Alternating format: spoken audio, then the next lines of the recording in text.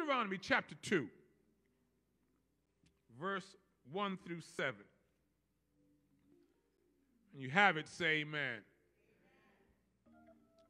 Here begins the reading of God's holy word. Then we turned and took our journey unto the wilderness by the way of the Red Sea, as the Lord spake unto me, and we compassed Mount Seir many days. And the Lord spake unto me, saying, Ye have compassed this mountain long enough. Turn and go northward. And command thou the people, saying, Ye are to pass through the coast of your brethren, the children of Esau, which dwell in Seir, and they shall be afraid of you. Take ye good heed unto yourselves, therefore. Meddle not with them. For I will not give you of their land, no, not so much as a footbreadth, because I have given Mount Seir unto Esau for possession. Ye shall buy meat of them for money, that ye may eat, and ye shall also buy water of them for money, that ye may drink. For the Lord thy God hath blessed thee in all the works of thy hands. He knoweth thy walking through this great wilderness, these 40 years. The Lord thy God hath been with thee. Thou hast lacked nothing. The Lord God has blessed thee in all the works of thy hand. He knoweth thy walking through this great wilderness, these 40 years. The Lord thy God has been with thee, and you have lacked nothing. Somebody say, more to do, farther to go. Bless this word, Father. We thank you in Jesus' name. Amen, amen. I'm going to try to move along real quick. Listen, have a seat. Deuteronomy is an interesting book because it is known theologically and bibliography as the second telling of the law. You must understand, and you got to get this for the first few minutes, otherwise you'll miss it later on. Moses is talking to grown people who were children when their parents came out of Egypt. Somebody say amen. He's talking to people who are grown now. Some were not even born when they came out of Egypt. It's the same way as we're celebrating our anniversary. It is 12 years, and we're celebrating all that God has done. There are some people who were not born when this church was built, but they're sitting in it now. There's some people, some of you in here were here when overseeing Pastor Kidd had to raise the money to build the building and to get the chairs. Some of y'all remember that, right? Y'all remember. If you've ever been part of a building fund of a church, you remember the sacrifices you had to make, the coat you didn't buy because you gave that money to the church, the vacation you didn't go on because you gave that money to the church, and you remember what it took to do what has to be done. But there are people that come along later who did not make those sacrifices, who, listen and listen, get to enjoy the sacrifices you have made. There are people sitting here right now who never had to pay for these light bulbs, who never had to pay for the chairs, never had to pay for the carpet. That's why you should be honored to be able to be part of the 500 Club. Because you now get a chance to be a part of something that you just stepped into. Be a part of something that other people worked and sacrificed for. Now you get a chance to, as the scriptures say, put your shoulder to the plow and push. Somebody say push. Somebody say push. So Moses is talking to grown folk who were children or were not even born when their parents came out of Egypt. And sometimes when you are the recipient of blessings that you did not work for, you don't really appreciate it the way you should. Somebody who know what I'm talking about say amen. And so Moses is telling these grown folk, as they're preparing to go into the promised land, he's reminding them of stories that they either did not hear or only learned as they were children, so that they would go in armed with some information about who their God is.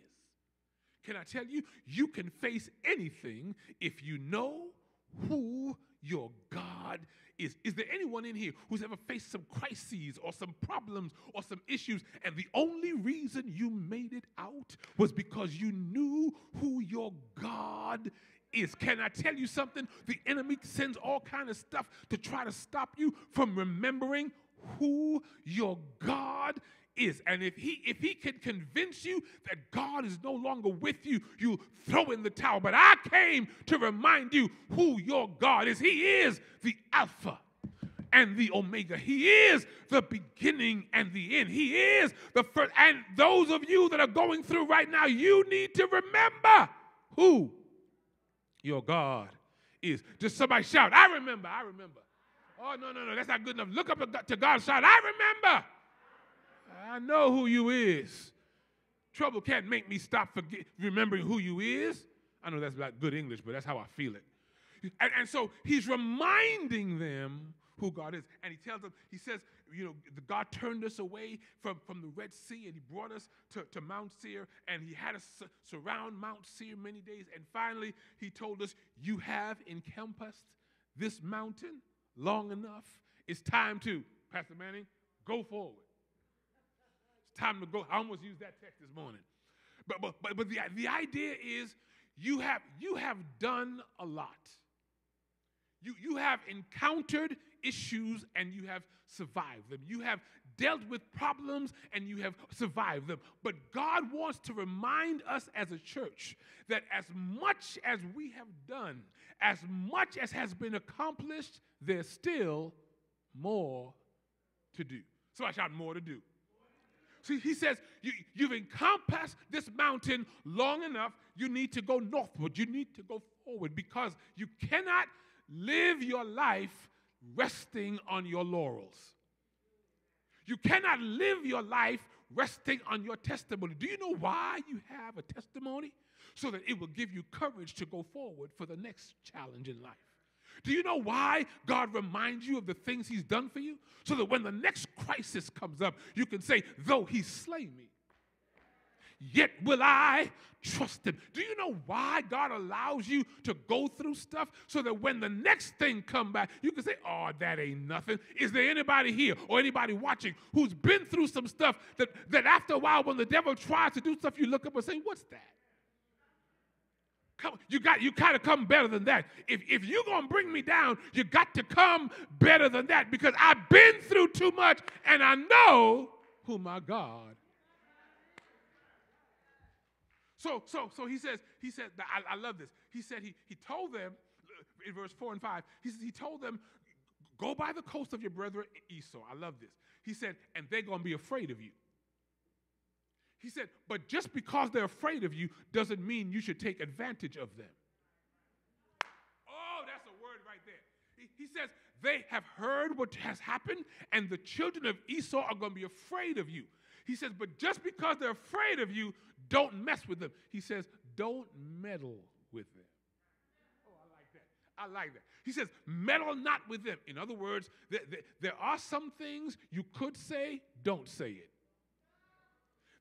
There are some fights you could win, don't fight it. There are some things going on that you could have the victory. He says, don't do that. Look at it, it's in the text right there. He says, don't meddle with them. Shut up, leave them alone. He says, because, listen, he says, because even though they are not my chosen people, they have a promise from me. Look at the text. He said, I love this. He says, don't meddle with them. For I'm not going to give you their land, not so much as a foot's breadth. Oh, I love God. See, what we don't understand as human beings is God can keep his word to you and also keep his word to the person next to you. See, we think because we're finite that it's a zero-sum game, that all has to be here. No. God is so much God that he can bless you and bless your neighbor. He is so much God. He can keep his promise to you and keep his promise to your neighbor. He says to them, they're afraid of you, but don't mess with them. I'm not going to give you any of that. No, that's amazing.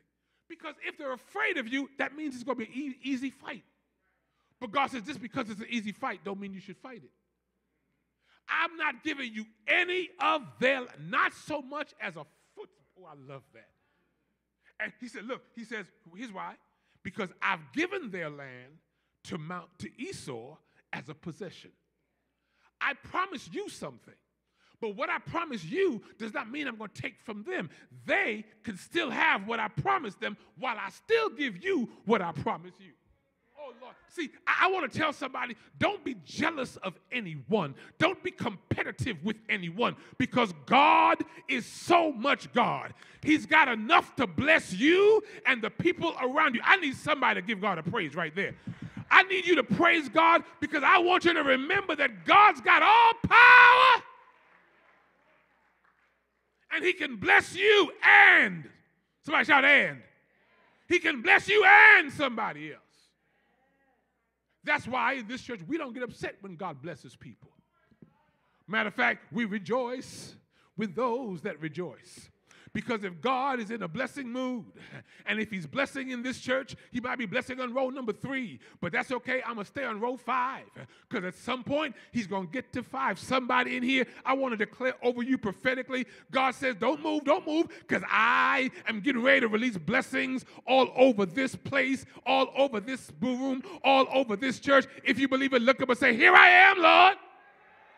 Okay, move on, Douglas. Move on.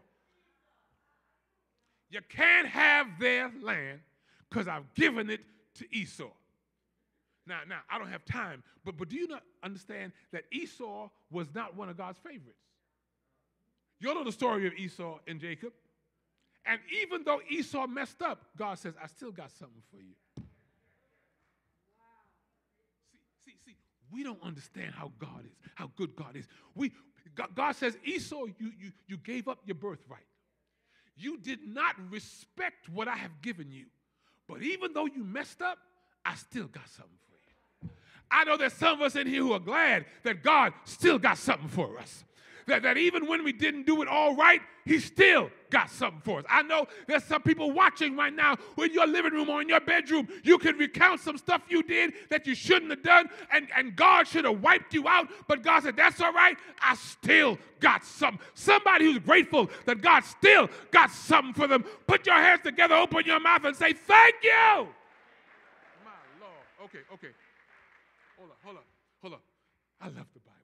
He says, not only am I not going to give you shouldn't meddle with them, he said, I want you to support them. Verse 6, look at verse 6. Buy meat from them. Don't go take it, buy the meat from them so you can eat. Go buy water from them so you can drink. In other words, you are going to support their economy. You are going to help them in their economy. You're going to get something from them, but you're not going to take it. Now, this is crazy, because there are other times God says, go in and take it. Go in and conquer the land and take everything they have. Take their livestock, take their chickens, take their goats, take their lambs, take their sheep. But God says, this time, don't take it, pay for it. Hold on. Ooh, I hear you, Lord. Hold on. There are some things God wants you to pay for. Oh, it got quiet, Lord. It got quiet on me. Because we always want God to give us a hookup. We always want God to do something for us, to lower the price. We always want God to give us a sale. But there are some things in life you got to pay for. Because it's good for you. Oh, it's good for you to do it. Because sometimes if you keep getting everything cheap, you stop valuing stuff. There's a story. When God cursed the land because David numbered the troops, the Bible says that they came to Araunah's threshing floor. And on the threshing floor, David wanted to buy the threshing floor from Araunah. And Araunah was so honored that the king wanted his land to make a sacrifice to God. He said, no, King. King David, I will give you my land so you can make the sacrifice. And David said, no, I will not give to God that which costs me nothing. See, that's a lost principle in the 21st century, because all of us want it for cheap. And if we could get it for free. But some things in God are not cheap. And some things in God are not free. Some things you got to pay for. And some things you got to pay daily for. The anointing is not cheap. The call of God on your life is not cheap. The God using you mightily is not cheap. It costs you.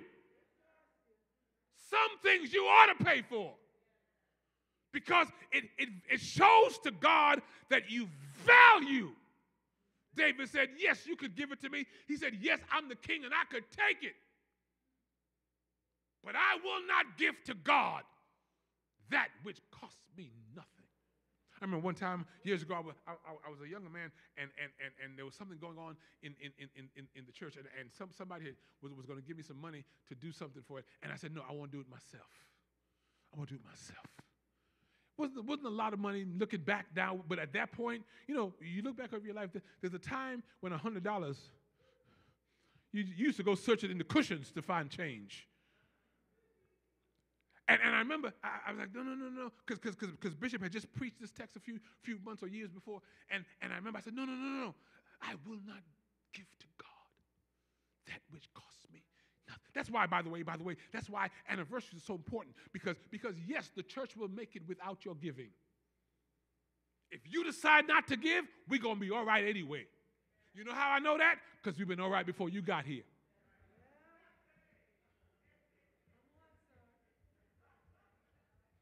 The bills were paid before you got here.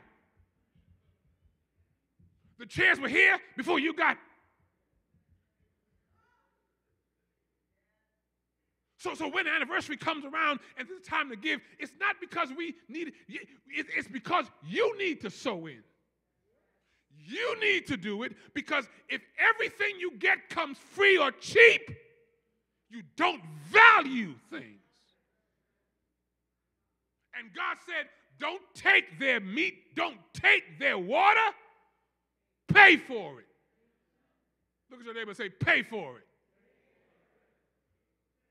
Do you not know there's something about sacrificial giving that opens up God's hearts toward you, so that when you need God to move, he will do stuff for you that you could have never imagined. Let me tell you, I've learned this. We've learned this. The seed that you give, and I'm really not trying to push the offering. I really am not. Believe me, I am not. But it fits. The seed that leaves your hand does not leave your life. When you give to God and to the things of God and to the prophets of God, it doesn't leave your life. It comes back to bless you in ways you could not have imagined. He said, don't take it from them, pay for it. And then here we go. I'm going to shout now. I haven't shouted yet. That was just the preamble. He said, here's why. He says, here's why you ought to pay for it. Because God has blessed you. I want to tell some people who are listening today, and who are listening online, God has blessed you. Look over your life. Look at where, we measure incorrectly. Usually we measure where we are, or we measure against Jeff Bezos or Elon Musk or those. Here's how you measure how good God's been to you. Look at where you started. Look at where you start. Look how far you have come. Is there anybody here that can look back over their life and see that, you know what? Ain't nothing but God has helped me. When I think about where I started, when I think about what I grew up in. And see, some of us, every now and again, I pull out pictures and try to show my children where, and they can't understand. Lord, they see it, but Greg, you know what I'm talking about. They see it, but they can't understand it. I used to drive them by the house I used to live on in Bushwick, and they see it, but they can't understand it, because they can't believe where we are now compared to where we came from. But I want to talk to some grateful people who are able to look back over their life and see where they started and see how bad it was. And there were many people in your town never made it out. Many people in your area died. Some of them became drunks, and they're still drinking on the same corner where they were 30 years ago. Some of them went to jail. Some of them died. But look what the Lord has done in your life. Look how far you've come. And you've only come that far because the Lord has blessed you. He blessed your going out, and He blessed your coming in. He blessed you when you tried stuff that other people tried and failed. And I came to remind you that you have been blessed by God. And that's why when you see where you are today, don't despise the day of small beginnings, because you started small, but baby, God has made you large. Look at your life. Look at your house. Look at your closet. Look at your car. Look at the things going on in your life. Some things you never thought you'd ever have. But the Lord has been good. But the Lord has blessed you. I need a praise from everybody who can look back over their life and acknowledge God has blessed me. Throw up your hand and give Him a praise.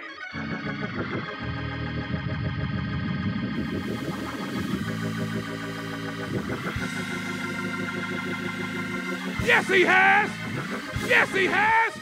He blessed me. He's blessed me. I don't have everything I want yet, but the Lord has blessed me. Go high five 3 people. Tell them He's blessed me. He's blessed me. Tell 3 people He's blessed me. Tell 3 people He's blessed me.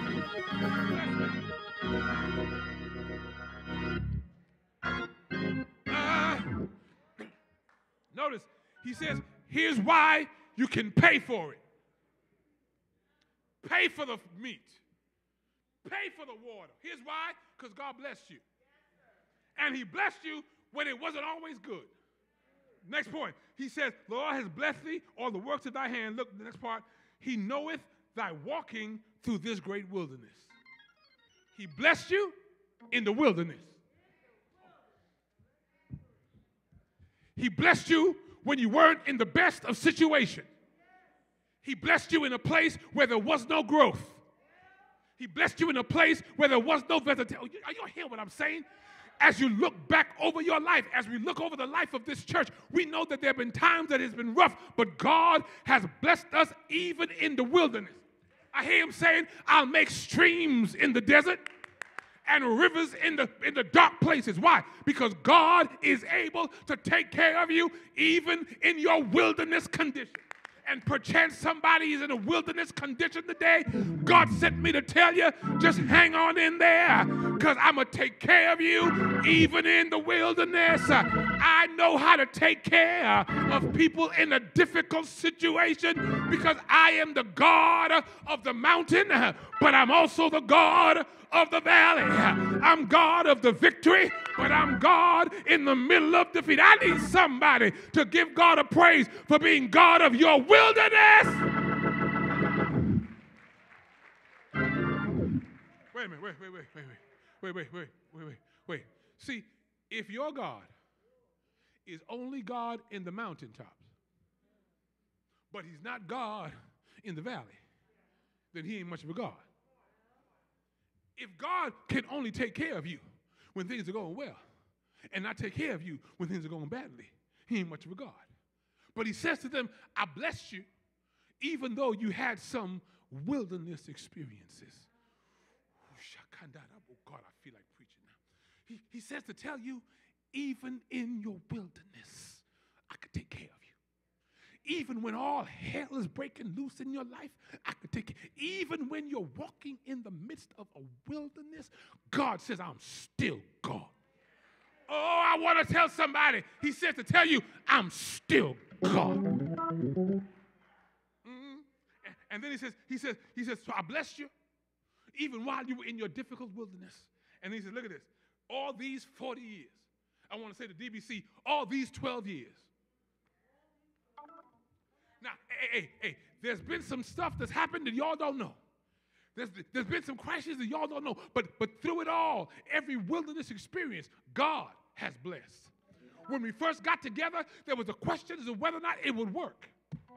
When we first got together, people were making bets and talking. Them two churches can't come together. But 12 years later, look what the Lord has done. We've had people come in here and they can't tell who was former this or former that. You know why? Because even in the middle of the wilderness, God forged us together. And now we are Deut, Bethlehem. I need every Deut Bethlehemite to give God a praise right now. Now we give God praise because God was able to do what other people thought could not be. See, some of y'all don't know. You don't know the things that were being said. You don't know the bets that were being made. But look what the Lord. I said, look what the Lord. I said, look what the Lord. He said, you walked through the wilderness for these 12 years, DBC. He says, but here's almost the last thing. He says, but the Lord thy God has been with thee.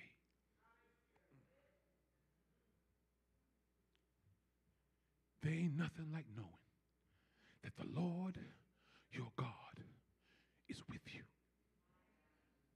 Come hell or high water, that the Lord your God is with you. And notice, if you look at the authorized, it's the Lord your God, Jehovah your Elohim. Jehovah is the covenant name of God. If you see it, it says all caps Lord. That's the translation of the word Jehovah or Yahweh. Same thing. It means the God who makes and keeps covenants. I'm so glad that God makes and keeps covenants. I'm so glad that the God we serve is a maker and a keeper. I want to say that again. I'm so glad that the God we serve is a maker and a keeper. Some of y'all sitting here and some of y'all watching there, you are only made because of him. And the good news is after he made you, he kept you. Is there anybody here or anybody watching who will give God praise for making you and keeping you? He made you and he kept you. Life tried to pull you, but he kept you. People try to disown you, but he kept you. People try to stop you, but you ought to praise him because he's a maker and a keeper. And if he's kept you before, he's going to keep you again. Somebody shout it, yeah.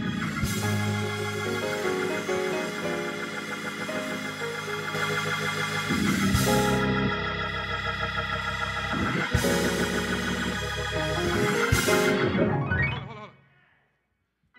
For the Lord thy God has blessed thee. That's good. The Lord thy God has walked with you through the wilderness. That's good. The Lord thy God has been with thee all these years. That's good.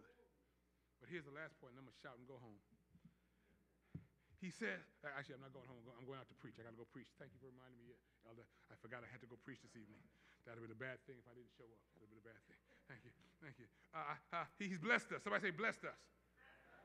He's walked with us. He's been with us. And then look at the last clause of the 7th verse. He says, the Lord thy God has been with thee. Thou hast lacked.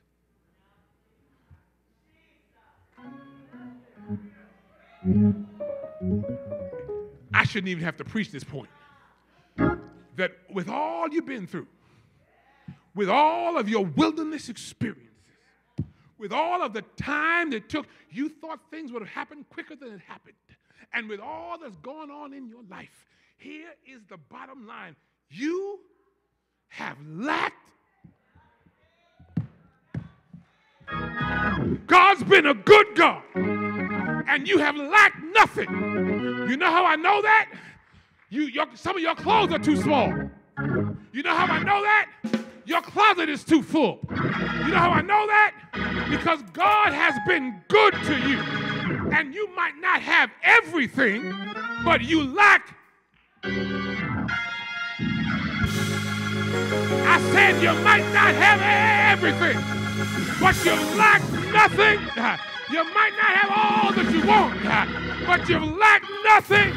You might be waiting on some stuff, but you've lacked. I need a praise from everybody who will acknowledge I might not have everything, but I lack nothing.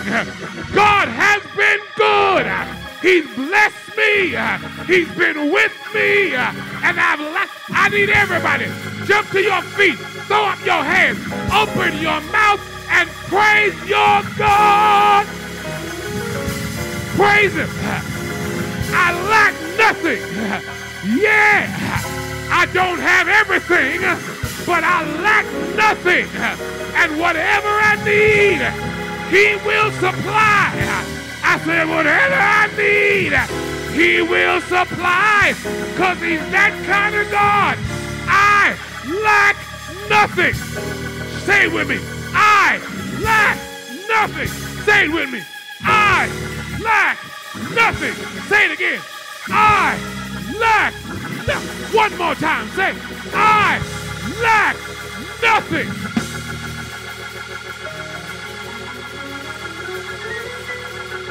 Yeah, Rabosa. Yeah, Rabosa. Yeah, Rabosa. I lack nothing. I lack nothing.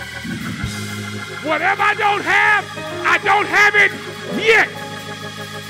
Whatever's not in my hand, it's not in my hand yet. But until it comes, here's my confession. I lack nothing. I lack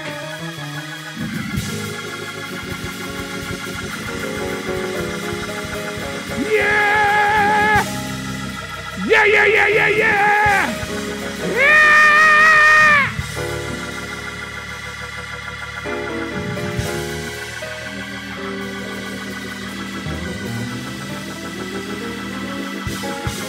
So here we go. Here we go, DBC. 12 years. We begin a celebration of 12 years. And we've done a lot. But there's more to do. And there's further to go. I said there's more to do. And there's farther to go. Listen to me. While what Moses was saying was wonderful, you lack nothing. But here's the thing. Even though you lack nothing, Israel, I still got to take you into the promised land. You lack nothing. In the wilderness, you lacked nothing. I took care of your shoes. The Bible says their shoes didn't run out in the wilderness. You know you break up them shoes because you got them bad feet. In a week, you can mess up your shoes. But the Bible says their shoes lasted 40 years. Their clothes lasted 40 years. They lacked nothing. And God says, as good as I've been, and you lacking nothing. Hey, get this. I still haven't brought you into the promise yet. Y'all didn't hear me. Y'all didn't. Is there anybody here that's got the faith to grab what I'm saying? As good as I've been, and the fact that you lack nothing, but you still haven't stepped into the promised land. And in the promised land, I told you, you're going to have houses that you did not build, vineyards that you did not plant. I'm going to give you stuff you didn't work for. Why? Because you weren't afraid to pay for it. That's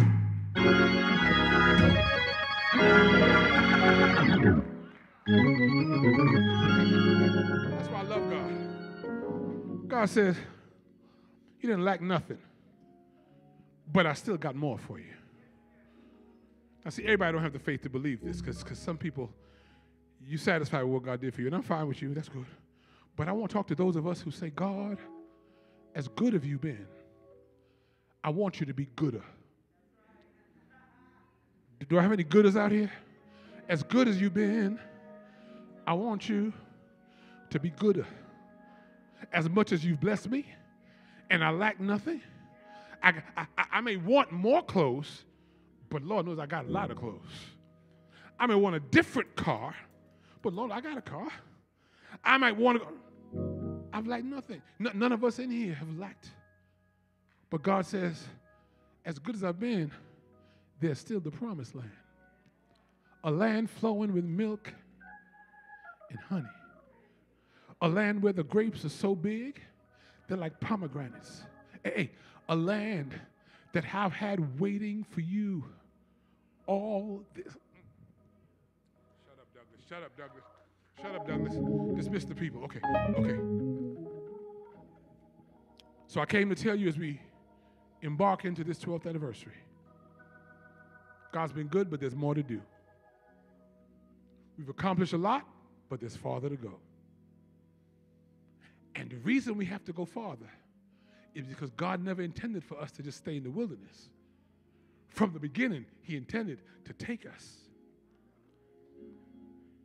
He did not bring us out this far to take us back again. Y'all don't know that one, right?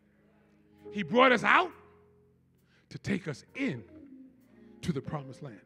Don't let nothing keep you from your promised land. Don't let nothing keep you from stepping and walking into the promise. This promise that he had reserved for you. It might take a while, but that's all right. It just means there's more to do and there's farther to go. Put your hands together, give God some praise.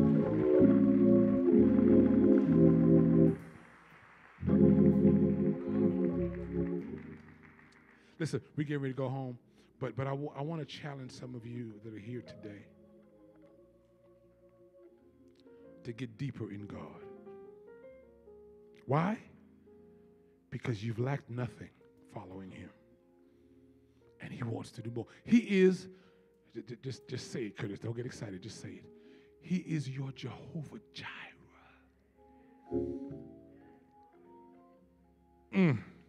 I'm showing great discipline right now. He is your Jehovah Jireh. Has he provided for any of us out here?